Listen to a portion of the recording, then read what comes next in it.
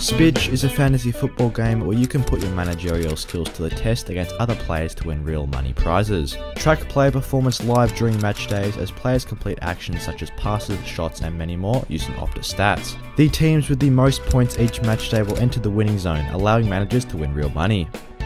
So, put your managerial skills to the test and download Spidge for free today via the link in the description.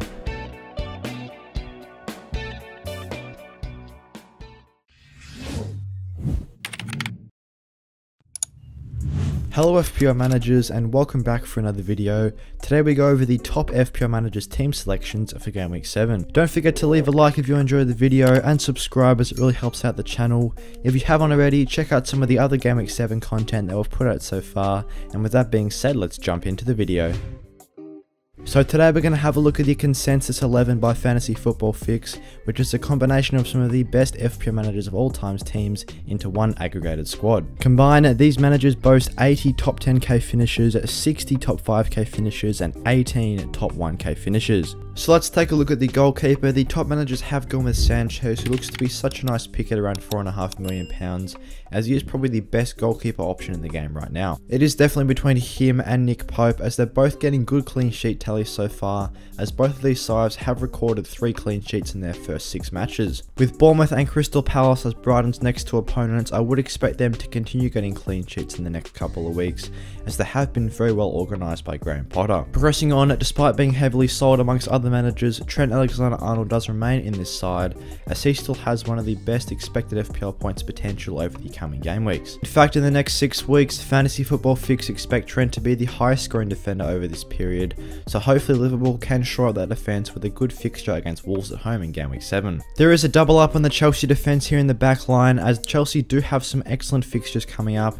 and I really like Reece James as a pick that's almost essential to have in that defence right now with Chelsea's good fixtures, and also Marc Cucurella could prove to be a nice option, as Ben Chilwell did play midweek in the Champions League. There was a little bit of doubt around rotation between him and Chilwell, but it looks to be that Chilwell's going to play the Champions League and Cucurella is going to be in the Premier League, so I really like this option as well, as he's such a cheap price and a great way to get into that Chelsea defence, whilst also offering some good attacking potential. Looking at Chelsea's fixtures coming up in the next 6, they only have one match with an FDO rating of over 3, which is against Liverpool in Game Week 8, and outside of that they've got Fulham, Crystal Palace, Wolves, Aston Villa and Brentford.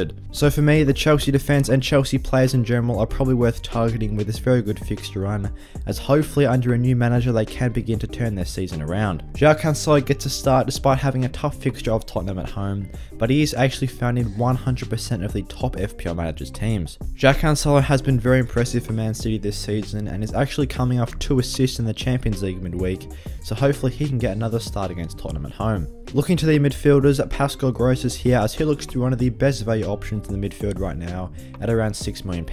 He has proven to be such a nice pick for Brighton so far, as he does actually have the 7th highest expected FPL points across the first 6 weeks with 36.73. Also, his XA figure of 2.24 actually ranks 2nd amongst all players to start this season, only behind Kevin De Bruyne, as he's attempted 14 assists. For me, Pascal Gross is one of the most essential midfield picks for the next 2 weeks, as Brighton have got Bournemouth and Crystal Palace, and since he's on corners and some free kicks as well, plus putting in lots of good balls to his teammates, I think he's such a nice value option in the middle of the park. Currently, Mo Salah does take the captain's armband in this team, as he actually has been captained by around 54% of managers, whereas Haaland has been captained by roughly around the other 46. It is definitely a bit 50-50 between the captaincy and vice captaincy this week, as Salah has a solid fixture of Wolves at home, but Haaland has been playing a lot for Manchester City and has Tottenham at home as well.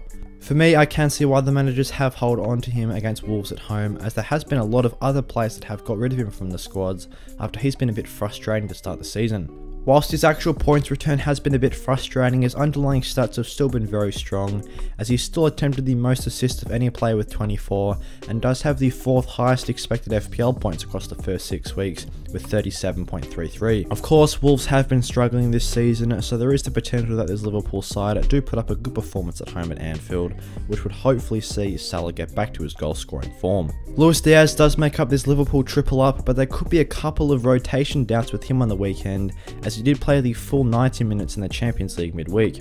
So with Diaz playing a lot of football recently for Liverpool, and of course Jota coming back from injury, there could be some rotation there if potentially Jota pushes out wide and then Darwin Núñez plays through the middle, but we'll have to see how these managers navigate that in the coming days. Saying this though, Diaz did get himself a goal in Liverpool's 4-1 defeat in the Champions League, being one of the only bright lights in this game, and the midfield is rounded out by Gabriel Martinelli. Martinelli is a player that just cannot go anywhere in the squads, as at £6.5 million he is such great value, as he has taken the 4th most amount of shots out of any player and attempted the 5th most amount of assists. So with Arsenal's good upcoming fixtures, especially in the next 2 game weeks, and also with Everton at home in game week 7, I really like him as a pick, as he's almost essential to have in the squads. To the forwards now, Gabriel Jesus has also got that fixture against Everton at home, and despite him being heavily transferred amongst managers in general, he does remain in the top FPL managers team. Erling Haaland is the vice captain this week and is Jesus' strike partner.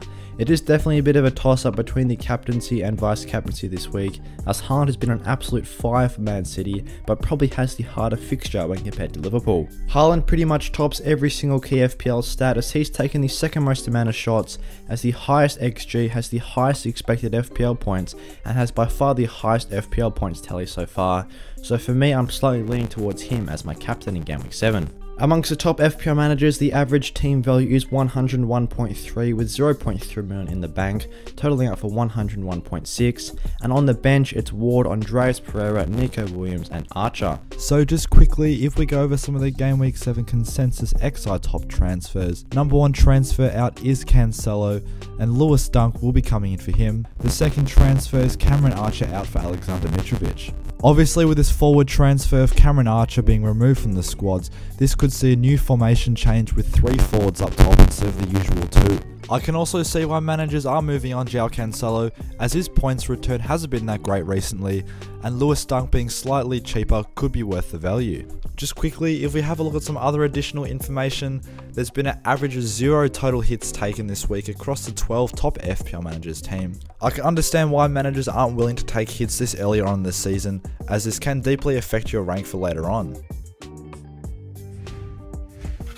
Thanks for watching today's video. If you guys want to become a channel member, then click the join button down below and get featured on the members board at the end of the videos, just like Philip Ash here. Also, don't forget to leave a like and subscribe to show support for the channel and click the notification bell. And with that being said, I'll see you guys in the next one.